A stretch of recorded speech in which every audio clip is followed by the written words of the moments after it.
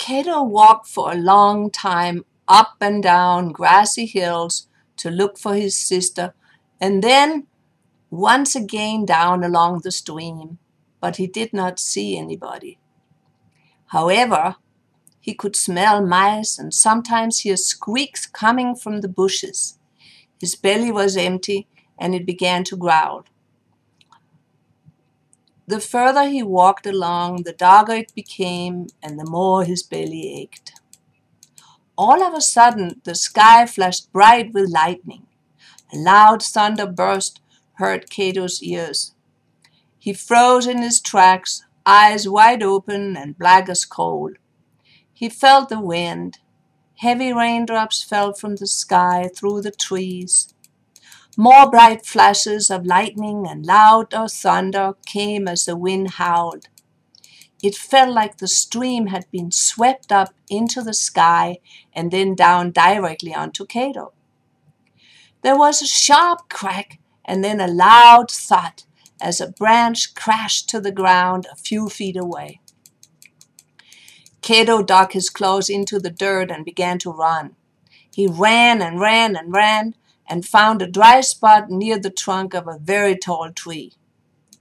His little heart raced. Small puffs of his breath were visible when the sky lit up because it was getting cold. His fur was wet and stuck to his skin. Then a long flash of lightning and a loud thunder exploded right over the top of the tree above him. Kato ran wildly into the dark, sliding on some old leaves. He continued to slide, his wet fur showing red in a few places as Kato fell sideways into a dark hole. A rough tongue licked his fur and woke him up as he was lying in the hole. He could barely see two brown eyes set in a furry grayish-brown face with a twitching tan nose. Short brown whiskers moved up and down as a rabbit continued to wash Kato. "Are you okay?" asked the rabbit. Kato was surprised that he could understand the long-eared animal. The washing felt good. Kato knew that the rabbit meant no harm. He recalled seeing Mrs. Taylor chasing these animals in her garden because they ate her flowers. "Where am I?" asked Kato. "You are in my home, and you are most welcome to stay here out of the rain," said the rabbit. "I'm looking for my sister," Kato said while rolling over and finally standing up. It was dark and very quiet in the rabbit hole. Kato smelled and heard another creature. He asked, "Are we here alone in here?" "No, there is another kitten that wandered in here a few days ago." "Another kitten? Where?" asked Kato eagerly. The rabbit pointed with the right front paw and said, "Well, right over there." Kato and the rabbit walked over to a cute little white kitten with yellow eyes that looked up and smiled. "Brother!" she cried. "Sister!" Kato replied. Kitten ran to him, rubbed her cute little pink nose on his neck. Kato smiled. Sister began to lick Kato's head. He purred. She curled up with her brother. They both fell sound asleep, purring, their front paws, hind legs, and tails intertwined. When they woke up, Sister shared with her brother how she ended up in the rabbit hole. "I was chasing mice in Mrs. Taylor's garden and wandered off too far. I could not find my way home. Later on, I ended up in the rabbit hole. By then I was starved. I had only eaten a few bugs." Sister stood up and stretched, arching her back. Then she sat down. Kato began licking her ears, after which he told her how he had ended up in a big yellow house with a little girl named Tori. Looking towards Mama Rabbit, he said, "Now we must find our way home to Tori. Can you help us?" Mama Rabbit came over and told the kittens, "I heard from a friend that there's a big house a long walk away. I do not know exactly where it is. All I know is that you must cross the stream to get there. Immediately Kato said to his sister, "This could be the nice house where Toy lives. And Mama made wonderful food for everyone." He also told Sister about Toy's brothers and dad, the strange Siamese cats that did not talk, and about the dogs that played tug-of-war in the backyard. Sister said, "I saw the stream when I was lost, but I was afraid of the water." Kato replied, "It was not that scary. I saw it too." Mama Rabbit said, "The rain has stopped and the sun is now up." Kato and his sister thanked Mama Rabbit and left the hole. Mama Rabbit waved goodbye as the two kittens set out, tails held high, to find the house with Toy, her family, the Siamese cats, and the dogs. The kittens heard sounds of water nearby and headed down the hill towards the noise. When they got there, Kato saw that the stream was flowing much stronger now than before the storm.